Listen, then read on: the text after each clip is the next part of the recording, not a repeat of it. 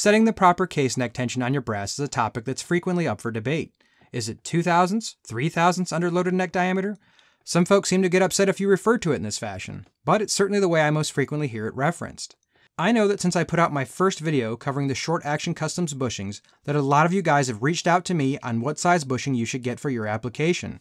Today we're going to cover 223 and probably cover some more calibers in the not so distant future. If you're happy with your current process and the results you're getting, by all means, stick with it. But I'm sure some of you are going to be interested to see what happens when you change these bushing sizes and see how it changes the performance. In the spirit of full disclosure, Short Action Customs did provide me their bushings for today's video. I purchased the Redding bushings myself, but they had no input on the content of today's video. I know that when you're trying to pick out the right bushings, a lot of folks don't want to buy 5 bushings to find the right one that's right for them. And so I'm going to give you all the dimensions from today's test so you can adjust them for your application if you so choose to do so. And even if you don't use bushing dies at all, stick around because I bet you're going to be surprised to find out what bushing combination resulted in this 5-shot group, which is my best to date out of this platform. You may wonder why you should even give these bushings a look in the first place. 2 words: less run out. I originally purchased my first bushings from Short Action Customs since they claimed this, and I wanted to test it for myself. When I've used Redding standard bushings in the past, my runout numbers have been inconsistent. I guess this hasn't been the case for some of you guys, but it's been the case for me. Some of the results will be okay, and then somehow I have random cases that are running 5 or more thousandths of runout, and today's testing is no exception. For today's example, we're just going to be using some range brass pickups that are all Hornady Frontier brass. It's not neck turned, and it's certainly not premium.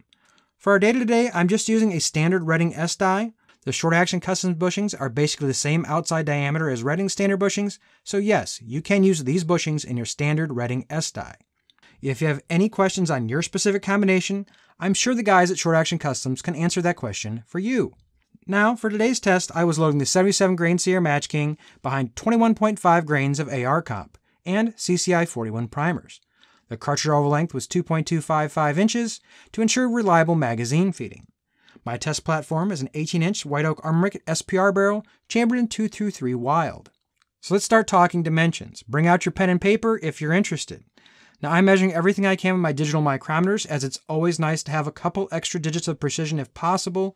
You may be able to measure everything you want with just a nice set of calipers that hopefully you already have on your reloading bench. This particular lot of the Sierra Match Kings is pretty consistent. The projectile diameter is 0.2244 inches on the bearing surface. For measuring the brass thickness, I'm using some RCBS ball micrometers. I just ordered a set of the digital ones from iGaging to give them a try, since photographing the measurements of this is very difficult, and at this point, they're basically the same price. The thickness variation in the necks of these cases is a little over 1/1000th of an inch, which is quite a bit for good brass, but like I said, we're using range pickups. Basically, we're looking at an average value somewhere between 11 and 12 thousandths as an average value. Measuring a seated round, the outside diameter is basically 247 thousandths. And if you subtract the 0.2244 inches of the projectile, divide that in half, and you're going to get an average neck thickness of 11.3 thousandths. So if you can accurately measure the loaded round diameter, and you know the projectile diameter you're using, you may be able to do without some of these fancy tools. But what fun would that be? I'll put links to some of these tools in the description box below, since I know somebody will ask, but some of them you probably can do without. The smallest diameter bushing you can get from either company at this point is a 0.243 inch diameter bushing, and I plan to start the smallest possible and test until I literally had no neck tension at all. And doing this is going to give us our first clue of how these bushings are different. The Redding bushing sizes I tested were starting at the smallest at 243, and we stopped getting neck tension essentially after the 0.248 bushing, so the 0.249 bushing gave us no neck tension at all. Now remember, our loaded round measured out at 0.247 inches. Fired brass from this chamber is coming out at 0.253 inches. With our Short Action Customs bushings, we start out at the same 0.243 inch bushing, but we're testing only out to 0.246 inches. While the 0.247 inch bushing could hold the projectile, I could change the cartridge overall length with my fingers, so I figured that was a little too low to test, and I didn't sample that option. For today's test, we're only doing 5 samples at each value. Now keep in mind this is a sample data set from a video I plan on releasing in the future where I test 17 different options, so subscribe if you want to check that out. But when we talk about sample count today, there are more options for Redding simply because there were more sizes that could be tested. The first thing we'll look at in our evaluation is the runout results. I'm sure that some of you would like to watch the concentricity of all 50 cases, but most won't.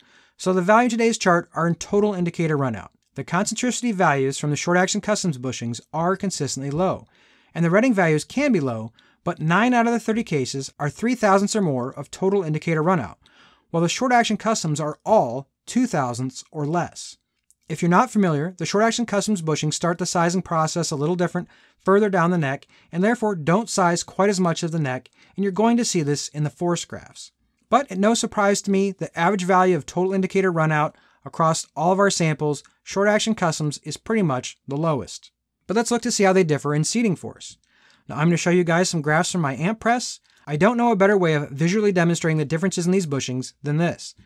These charts show force in pounds over distance in inches. The total seating distance is around 370 thousandths from when the projectile starts to seat to where they finish the seating process. I could easily go way deep into how these profiles change based on the seating process, but I'm going to save that for the other video. Today, let's just see how they differ from one another.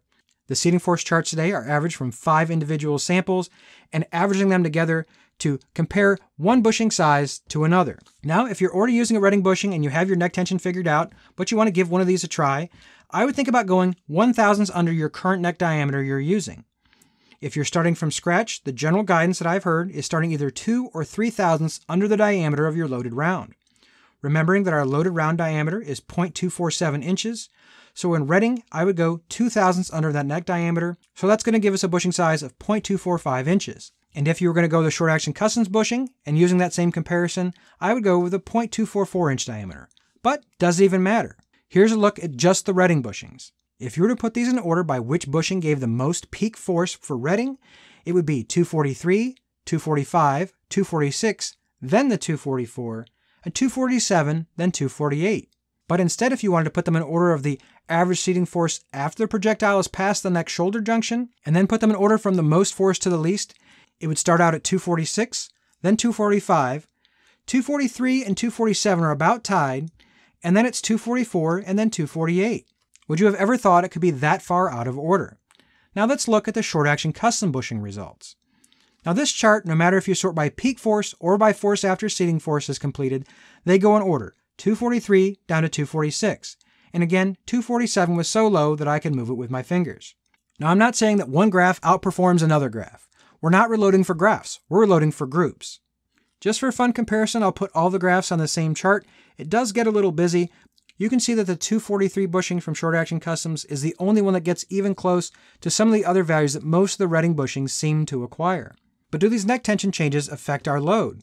There's nothing magical about the load we're testing today. It's not tuned for cartridge over length, and I didn't have any specific accuracy goals in mind, and frankly, we were just testing 17 different combinations all at the same time. During today's testing, I was certainly going for the best groups I possibly could, but I'm still making changes to my setup, so I'm sure there's still some error in here induced by me. I do plan on looking at the results of today's test and deciding which ones make sense to evaluate further later. Now, you guys always come up with some interesting questions, and I know if I've been asked before if there's a such thing as too much neck tension. If you look at the Redding 243, 244, as well as the Short Action Customs 243, all had group sizes from 0.9 to 1 MOA. In addition to that, the average velocity readings are also interesting.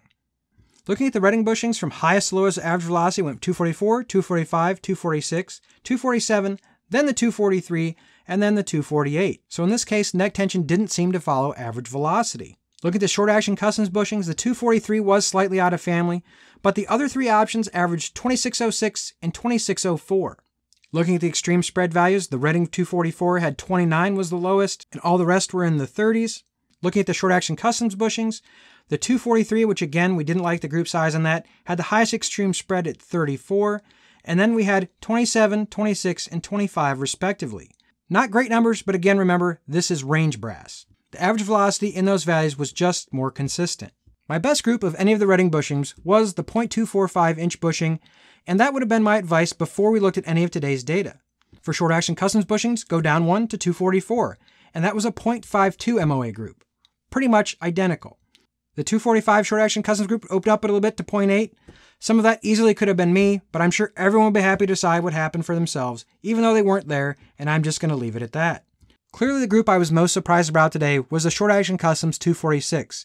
Even though this is some pretty low neck tension, especially to run in a semi-auto, it's by far today's best group. But not just for the day, that I've ever shot in this platform so far. Ordinarily, I wouldn't use that low of a neck tension value, but frankly, I just can't ignore a group that's that small. So you can guarantee I'm going to be testing it again. If you're trying to improve the concentricity of reloads, give these short action customs bushings a look. I really don't think you'll be disappointed. If there's something missing from today's testing, let me know that in the comments section below. If you want to see what neck tension works best in .38 Winchester, check out this video right here.